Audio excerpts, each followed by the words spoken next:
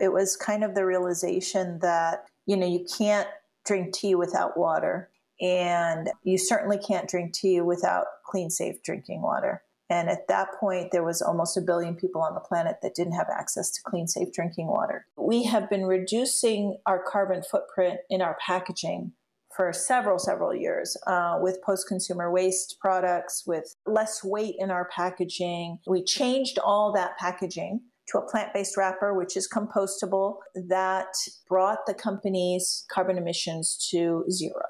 Welcome to Mindful Businesses, presented by Sarahani, and I'm your host, Vidya Iyer. In our podcast, we bring to you businesses that are mindful in their practices and processes. A mindful business employs sustainable social, economic, and environmental practices. Today, we have with us Reem Hassani, Chief Brand Officer and co-founder of Numi Organic Tea, Activating Purpose. She joins us from Petaluma, California. Welcome, Reem. It's truly a pleasure to have you on the show. Thank you so much. An honor to be here. Tea drinking is such an important tradition in many cultures worldwide. With the tea ceremonies in Japan, the Indian chai breaks, several times a day, the tea houses in the Middle East, and the British high teas. Each culture and country have their own way of drinking and serving tea. Is it known when tea was first made commercially and sold? Tea has a long history and started in China and India, of course. I'm not a super expert on the history, but I think it started to expand to the rest of the world during the Dutch East India boats, whatever you want to call it, that went to the Far East and then started to bring tea back to Europe. Of course, it stumbled upon Africa and then colonized that whole area. So colonization, I would say, is what brought tea to the rest of the world. What is interesting is that it is such a social event, right? To meet for tea, a tea break, a chai break. And I remember in college going to the cafeteria and drinking what we call a cutting chai. It's a very nostalgic term for most Indians, which, especially from the Bombay area, where you drink literally 2 ounces of tea and you divide it amongst your friends. It's like cut into half. And so they're really literally a gulp each that you drink. Your origins are from Iraq, right? What were the traditions there? They drink mostly Indian and Ceylonese teas from Sri Lanka, and very dark and bitter, to your point. My memory as a child is, and when we used to go back and visit, is they would have a pot of black tea on the stove with 2 pots, one with hot water and the other one with just the concentrated tea, like you're saying. So you would pour the concentrated tea and then pour your hot water over it. Black tea, very strong black tea. And then a lot of milk and sugar, and, all kinds of ways to make it delicious. And they also drink it in these tikans, which is kind of a Turkish glass cup. I remember my grandmother used to drink tea that way, and with a lot of sugar. They also drank a tea called Numi Basra, which is a dried lime that got imported from Oman in the Middle East, in the Gulf, and then comes through the port of Basra in the southern Iraq, and that is a dried lime. And so that is the tea of hospitality, mostly in Iraq. In a lot of cultures in the Middle East, they use it as a spice, like the Persians use it as spice in their stews. Same with the Syrians and the Iraqis. But the Iraqis drink it like tea. So they do the same process where they have a pot of concentrated lime. This dry desert lime is a very particular flavor. And then they serve it all day long, which is wonderful because it's a high source of vitamin C. Did they ever add spices like saffron, cardamom, cloves? In Iraq, they add cardamom to their black tea. And probably other things, but I'm not, we used to just drink it black, personally, in our family. Sometimes cardamom. My mom didn't like a lot of spices in her tea. But the Numi that we named our company after was a lime tea, so they didn't really add anything to that. Growing up in India, the only way I had thought about tea is the black and green and the white teas, which grow on the tea bushes. But now we have peach orange tea. We have saffron lemon tea or saffron turmeric tea and ginger turmeric tea. How would you define tea? Is it the process or the ingredients? There's kind of a misnomer about tea because the true tea is the Camellia sinensis plant, which grows mostly in Southeast Asia, China, India being predominantly where tea grows, but also Vietnam and Thailand and Japan and Sri Lanka, like I said, etc. So there's some teas that grow in Africa, in Nigeria and Kenya, and then also South America. So those are your traditional white, green, oolong, black, and pu'er teas that come from the Camellia sinensis plant. And of course, how they are processed, the size of the leaf, which leaves they pick, how they dry them, that all defines whether you get a white or an oolong or a black tea. Everything else is pretty much either an addition to the tea. So you might put, and pretty much most tea companies will put a flavoring on top of the tea. So they'll put a peach with the black tea or whatever, peach flavoring. We don't put any flavorings. We only use real ingredients. That's how you get all your combinations, of different flavored teas. And then, of course, there's a range of herbal, we call them herbal tisanes because there's no tea in them. There's no Camellia sinensis plant. So herbs, of course, come from all over the world. And they grow in your backyard. And so mint and chamomile and rosemary and sage and ginger, roots, of course. And, so now we're exploring all kinds of options. We're exploring mushrooms. We're exploring, in the tea, so adaptogens and Numi, at least us, we're exploring several different herbs and roots and things for health purposes. So people tend to drink tea here in the United States when they're sick. So not to say people are also drinking tea in the mornings and afternoons and evenings and stuff. It's the second most consumed beverage in the world after water. And considering the populations in China, India, it makes sense. Right. And mushroom tea, that was the first time I've heard of that. How many different varieties does Numi have now? We have probably a good 25, 26 tea bag blends. And then we have some loose teas. And then we also have some drinking chocolates. So chocolate, cocoa. Yeah, we have a lot of teas.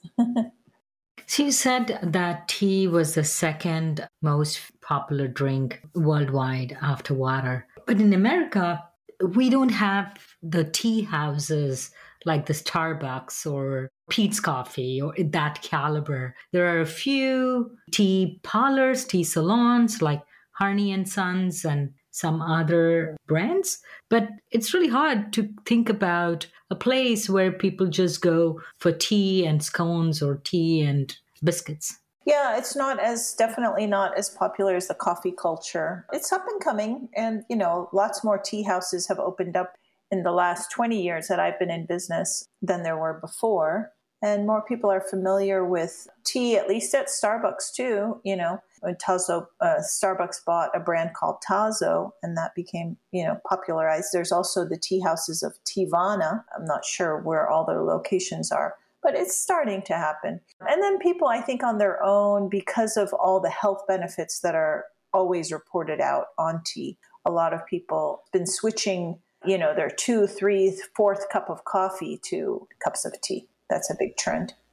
Yeah, that's exactly me. I used to drink a couple of cups of really strong coffee, and now my morning cup of coffee, and then the afternoon is the tea, and it depends whether it's a masala chai or if I'm too lazy to make the masala chai, I would make a herbal tea with a tea bag. Mm-hmm. So you've been doing this for about 20 years. How did you start this? Were you into the food and beverage industry? What happened? Good question. I was getting my master's in fine arts at the time. My brother had been running tea houses in Europe, so he had the more extensive knowledge of tea. And we had been inspired by this dried lime we drank as children called Numi, and somebody needed to bring it to the States. And so we just decided to do it. And it's a long story, but yeah, we decided to do it. And I did all the artwork for the packaging. So that was kind of how we got on the shelves. And then we also introduced new herbs to the country like rooibos from South Africa and honeybush from South Africa. So that kind of put us on the map, so to speak. And then we just kept going from there. So your brother was in Europe and managing tea houses, and he came back and he told you, hey, Reem, I have an idea. Well, we met up, we had a family trip in the Grand Canyon, and so I had told him that I was thinking about doing it, and he told me he was thinking about doing it at the same time. So it was very synchronistic that we kind of said, oh, let's do it together. So how is that? How, family businesses have a lot of challenges, especially in terms of boundaries, right? Are you discussing business at a family get-together over at your parents' house? And it can be kind of a bit too much. Or maybe it's perfect because you can talk about it, you have no boundaries. Yeah, we tend to talk about business a lot. I mean, we still hang out and get together, and we're still a loving brother and sister, but that's hard because we're very different, and we butted heads a lot of times. That's the positive about family, is you always you can't go anywhere. And I think the basic trust that you would have with your brother is probably unique compared to a partner that you met in school or at work. Exactly. How did you guys get funding for your business? The initial funding we got was from our father, who was very generous, and he got a line of credit on their house. And so we borrowed against that line of credit. And then we got another angel investor at one point, and then we started getting private equity firms and banks support. And then we were also partnered, I think it's been about 10 years, maybe. We partnered with J.M. Smuckers. The ones who make the jams and jellies. Yeah, they invested in the company and became a large minority shareholder. You said you had some private equity investment. Can you share how much they invested in your company? Sure. I think the first was around 2 million and the next was around 4 million. So something like that. So how was your experience dealing with a private equity company? I've heard bittersweet stories. You want the funding, but at the same time, their expectations of how the business should be run could be different than what you and your brother wanted. You have to be aligned in your agenda, what you're looking for. Though we had one private equity firm that was difficult to deal with. Smuckers ended up purchasing their shares. They wanted to get out in 3 years, and you kind of have a clock on your head, and you've got to make sure you meet the numbers. So that was a tough one. There's different types and different stories. So we had some very good ones as well. So most businesses who started small, it's a really important moment that they don't forget. Do you remember your first sale? I don't remember the exact first sale, but I remember the first impressive sales. And that was to Rainbow Grocery here in San Francisco and to Dean and DeLuca here in Napa Valley. Dean and DeLuca is a very fancy store. It was so exciting to be able to get into that store. And Rainbow Grocery is one of the largest natural food stores in the country. So that was kind of our launch. And we were so excited I remember those days we had an answering machine and we got a message from Dina DeLuca saying she wanted everything. We were just so excited about that. You had these products, which are amazing. The artwork, the graphic, your booth setup or your display was impressive. But how did they believe that you could actually deliver? We had a booth at the San Francisco Gift Show. That was our first show. And we had business cards. We had the whole bit. I remember at the time, we hadn't had our invoices set up yet, but we got the orders anyway. So we just had to figure it out. A startup business with not any experience, you just have to, fly by the seat of your pants, and you have to figure things out as you go. So it's a big learning curve, but we managed. Your teas are unique and differentiated from your competitors because they are organic, they use real ingredients than oils. Yes. How exactly are they different? We use a fuller leaf quality tea. Most of the teas in the States at that time and still are pretty small dust and fannings. So the taste is very bitter. And we still use a larger cut leaf. And we don't use any flavorings. And then we had these unique herbs that we were introducing to the country. So we were offering a better taste, a better quality, organic. Eventually we became fair trade certified as well. And the flavors were just clean and amazing. So So let's talk a little bit about what it means to be fair trade certified. Of course, you can buy tea from anywhere. You're buying tea from very poor regions, rural regions of the world. People are not getting paid very much, maybe $1 a day to pick the tea leaves. When a farm is fair trade certified, you're paying an extra premium on top of what you would normally pay. And that premium goes to a fund for the farmer collective. And that farmers collective consists of males and females on these farms from what we've seen. And they vote on where they want to spend the money. For example, in India, they've purchased mosquito nets to prevent malaria, a road for the kids to go to school. In China, they built a dormitory for the children from the tea estate to go live at the school. Different projects whereby, it's improving people's livelihoods based on what their needs are. So how do you authenticate these, or do you rely on the agencies? The agency does their own audits. So they do their own audits, random audits to the farms. And the Fair Trade Organization is very robust and thorough and global in its efforts. So it's verifying, and it lets you know which farms are Fair Trade certified. So besides serving excellent tea, you are also a mission-driven company with several impactful programs. One of that is Together to Hope. And I liked your catch line on your website. What is tea without water? When we launched Together for Hope, it was kind of the realization that, you can't drink tea without water. And you certainly can't drink tea without clean, safe drinking water. And at that point, there was almost 1 billion people on the planet that didn't have access to clean, safe drinking water. So we thought, wow, what an aha moment that we have pretty much taken for granted all of the tea we've been able to sell and all the tea everybody's been able to enjoy because of the clean water. So we decided to go back to our farming communities and find out if that was a need for them, which in Madagascar, where we purchased our turmeric teas, it was a huge need because people are drinking tea from the dirty rivers where animals defecate and things like that. So they collect the water, they go home and they boil it. Had never had clean water in their lives, and kids were all kinds of diseases. And so we quickly raised funds for that and ended up building 24 wells in these very rural river villages in Madagascar. We have a video on it, and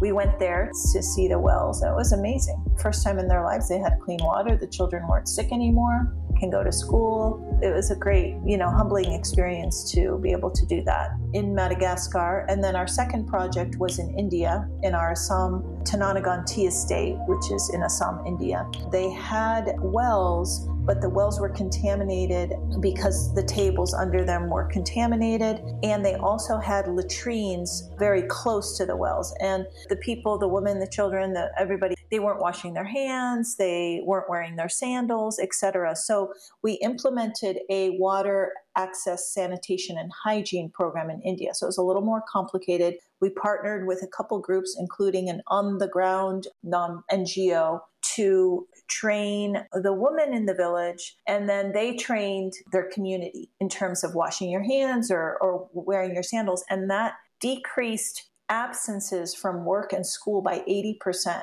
within the year that it was implemented. So it was a really successful program.